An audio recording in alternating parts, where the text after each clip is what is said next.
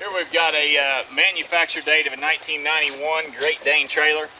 It's a 47 footer. I believe what it says there.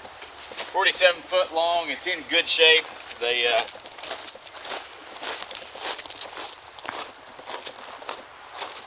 tires are decent. I think they got a little tread all around on them.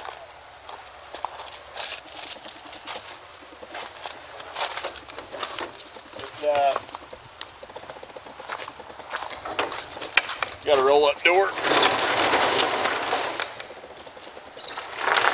Rolls up easy enough. It's got a little rust here in the back where they get in and out of it at, but the floor in general is real decent. You'll see a place right up there in the ceiling where they do have one patch in the ceiling. Must have had a small leak or a small hole in it, aluminum. But you're going to buy this outfit, absolute tractor house auction. So from wall to wall on the inside, I had a gentleman already that wanted to know the width. It would appear it's 98 inches inside to inside on the wall. So this doorway, the door frame where it actually rolls up, is 93.5 inches, 93 3/4.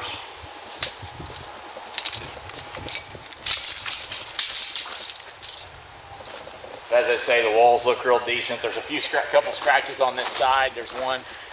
They kind of got up against something a little bit. There, and then right up there. Probably the same incident. But there again, we got tires on this side. Some a little better than others. That one's not quite as much tread. This one looks like a new tire.